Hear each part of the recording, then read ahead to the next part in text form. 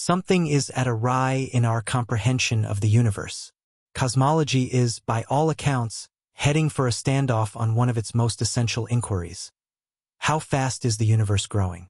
For more than a decade, two sorts of estimations have been in conflict.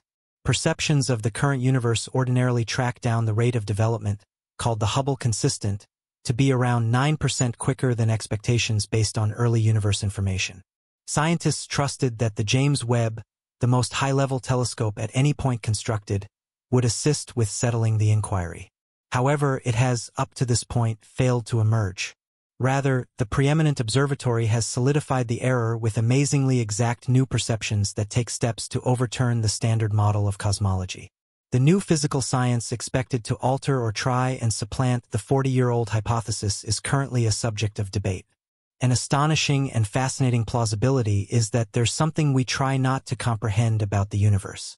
Join us as we dive deep into new ultra-deep pictures from James Webb. Recently affirmed there is something truly amiss with how we might interpret the universe.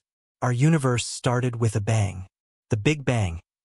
Energy, mass, and space streaked into presence all within a short-lived moment. Then, the young universe was formed, an expanding, roiling plasma stock of matter and antimatter particles that popped into reality just to destroy each other upon contact. Left to their own devices, the matter and antimatter within this plasma ought to have consumed each other completely. However, scientists trust that some unknown lopsidedness enabled more matter than antimatter to be produced, saving the universe from immediate implosion. Gravity compacted the plasma, pockets pressing and heating the matter so that sound waves, traveling just over around 50% of the speed of light, called baryon acoustic motions, undulated across their surface. In the meantime, the high energy density of the early universe's compacted contents expanded spacetime, pulling a small part of this mass safely from the sphere. As the universe expanded like a bubble, the standard story goes, normal matter, which interacts with light, coagulated around clusters of invisible dark matter to make the first galaxies connected together by a vast cosmic web. At first, as the universe's contents spread out, its energy density, and thus its expansion rate, decreased. However, then, approximately 5 billion years ago, galaxies began to retreat once more at a consistently faster rate. The reason was another invisible and mysterious element known as dark energy. The simplest and most popular explanation for dark energy is that it is a cosmological constant, an inflationary energy that is the same everywhere and at every moment, woven into the expanding fabric of spacetime. Einstein named it lambda in his theory of general relativity. As our universe evolved, its overall matter density dropped, while the dark energy density remained the same, increasingly making the latter the major contributor to its overall expansion. Added together, the energy densities of standard matter, dark energy, and energy from light set forth the upper speed line of the universe's expansion. They are also key ingredients in the lambda cold dark matter or lambda CDM model of cosmology, which maps the evolution of the universe and predicts its end. With matter eventually spread so far, it encounters a power death called the Big Freeze. Many of the model's predictions have been shown to be highly accurate. But here's where the problems start. Despite much looking, astronomers do not know what dark matter or dark energy are. As Ofer Lahav, a professor of cosmology at University College London who is involved in galaxy studies of dark energy, said, "Most people agree that the universe's current composition is 5% ordinary nuclear matter, 25% cold dark matter, and 70% dark energy. The embarrassing truth is we don't understand the last two of them. But an even greater threat to the lambda CDM model has appeared. Depending on what method astrophysicists use, the universe appears to be expanding at different rates, a discrepancy known as the Hubble tension. Techniques that peer into the early universe show it expanding significantly faster than lambda CDM predicts. Those methods have been scrutinized and confirmed by countless observations. So, as Nobel Prize-winning astrophysicist Adam Rees, who led the team that made the new James Webb measurement, said, "The only reason that I can understand at this point for them to differ is that the model that we have between them is perhaps missing something. Measuring the universe's expansion takes a bit more than a radar gun. The main method to measure this expansion looks at the so-called cosmic microwave background or CMB, a remnant of the universe's first light produced just 380,000 years after the Big Bang. The imprint should be visible across the entire sky, and it was planned to find a Hubble constant with less than 1% uncertainty by the European Space Agency's Planck satellite between 2009 and 2013. In this cosmological image, the universe is as a rule uniform but hotter and colder patches, where matter is more or less dense, reveal where baryon acoustic motions made it bunch as the universe exploded outward. This soap bubble structure expanded into the cosmic web, a network of tangled strands along whose intersections galaxies would be born. By studying these swells with the Planck satellite, cosmologists inferred the amounts of standard matter and dark matter and a value for the cosmological constant or dark energy.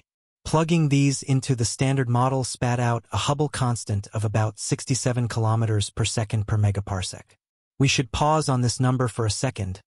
If a world is a distance of 1 megaparsec away from us, that would mean it will recede from us, and us from it at 67 kilometers per second. At 20 megaparsecs, this recession grows to 1,340 kilometers per second and keeps on growing dramatically from there. If a galaxy is any further than 4,175 megaparsecs away, it will recede from us quicker than the speed of light. A second method to find this expansion rate uses pulsating stars called Cepheid variables. Passing stars with helium gas outer layers that expand and contract as they absorb and emit the star's radiation, making them periodically flash like distant signal lights. In 1912, astronomer Henrietta Swan Leavitt found that the brighter a Cepheid variable was, the slower it would flash, enabling cosmologists to measure a star's absolute brightness and thereby measure its distance. It was a milestone discovery that turned Cepheids into abundant standard candles to measure the universe's large scale. By hanging observations of pulsating Cepheids together, cosmologists can build cosmic distance ladders, with each rung taking them a step back into the past. It's one of the most reliable means that astronomers have today for measuring distances. To build a distance ladder, astronomers construct the first rung by picking nearby Cepheids and cross-checking their distance based on pulsating light to that found by math. The next rungs are added using Cepheid readings alone. Then, astronomers look at the distances of the stars and supernovae on each rung and examine how much their light has been redshifted to longer, redder frequencies as the universe expands. This gives an accurate measurement of the Hubble constant. In 2019, the method was used by Rees and his colleagues who trained the Hubble Space Telescope on one of the Milky Way's closest neighbors, the Large Magellanic Cloud. Their result was sensitive, an immensely high growth rate of 74 kilometers per second per megaparsec compared to the Planck measurement. However, Hubble, lacking fundamental accuracy for the crowded regions of space, the team was focusing on causing some distant Cepheids to blur into adjacent stars. Disagreeing cosmologists had some room left to argue that the result, however stunning, might have come from a measurement error. So when James Webb launched in December 2021, it was poised to either resolve the discrepancy or cement it. At 6.5 meters, Webb's mirror is just over twice the size of Hubble's, which is just 2.4 meters wide. Not only can James Webb detect objects 10 times fainter than Hubble can, but it is also much more sensitive in the infrared range, enabling it to see in a broader range of frequencies. By comparing stars measured by James Webb in the galaxy NGC 4258 with type Ia supernovae, another standard candle since they all burst at the same absolute luminosity in distant galaxies, Rees and his colleagues arrived at an almost identical result, 73 kilometers per second per megaparsec. Other measurements, including one made by Fredman with the Hubble Space Telescope on the fast brightening of the brightest tip of the branch red giant stars and another with light bent by the gravity of massive galaxies, returned with specific results of 69.6 and 66.6 kilometers per second per megaparsec. A separate result using the bending of light also gave a value of 73 kilometers per second per megaparsec. Cosmologists were left reeling. According to Ryan Key, a cosmologist at the University of California, Merced, who has been working to figure out the Hubble tension, the CMB temperature is measured at the level of 1% accuracy, and the Cepheid distance ladder estimation is approaching 1%. So a difference of 7 kilometers per second, even though it's not large, is very unlikely to be a random chance. There is something distinct to figure out. The new result leaves the answer wide open, dividing cosmologists into camps pursuing vastly different solutions. Following the Hubble Space Telescope result, An official attempt to resolve the issue at a 2019 conference at the Kavli Institute for Theoretical Physics in California only caused more frustration. As the late Vera Rubin, who found evidence for dark matter, said at the time, "No one wanted to give up their toy. Every one of the people involved believed so strongly in their own results and so strongly in the way that their observations and their measurements were done correctly, it just left people wanting to figure out how do I figure this out." In February 2023, with James Webb and another independent Hubble Distance Ladder result confirming the Hubble tension, cosmologists are left with three potential explanations: measurement errors, new physics, or some combination of the two. Most of the data supports new physics. The simplest and most popular theory is that dark energy acts differently today than it did in the early universe. If dark energy was strong at one time and then faded away, it would make the universe look smaller when we look back to the early universe, making the expansion rate appear faster. There are other explanations, such as the possibility that there are two types of dark energy or that dark matter interacts with light, but these explanations present complications that cosmologists are wary of. Without further data, dark energy and dark matter aren't the only secrets James Webb is helping to solve. When it launched, it was tasked with looking further back in time than any telescope before it. James Webb's revolutionary new imaging technology enabled it to see galaxies formed just 300 million years after the Big Bang. However, while examining the universe's origins, cosmologists noticed that as these early galaxies are much more massive and evolved than the standard model predicts, early galaxies should have been full of young hot stars forming at a very fast rate. But James Webb showed many of them were overflowing with heavy elements from earlier generations of stars and actively growing bulging centers of supermassive black holes. Let's break down this fascinating topic further. 1. The fundamentals of cosmology, the Big Bang, and early universe. The universe began around 13.8 billion years ago in a hot, dense state. Soon after the Big Bang, it expanded rapidly, leading to the universe we observe today. 2. Measuring the expansion rate. Early universe measurements using the cosmic microwave background, CMB, provides one method for measuring the universe's expansion rate.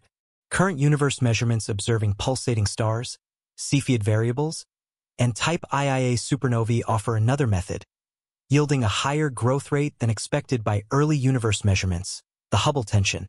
This discrepancy between early and current universe measurements suggests potential errors or the need for new physics. 3. James Webb Space Telescope capabilities. With unparalleled precision and sensitivity, James Webb confirms the higher growth rate seen with current universe measurements, confirming inconsistencies. James Webb's findings validate existing inconsistencies and prompt a reevaluation of cosmological models for potential explanations. Measurement errors, new physics, or some combination of the two. 4. Implications for cosmology. Threat to the standard model. The persistence of the Hubble tension suggests weaknesses in the lambda CDM model, prompting the need for revisions. Need for new theories. Resolving the tension requires advancements in how we interpret cosmology, which relies on future observations and theoretical developments. 5. Early galaxies and discoveries.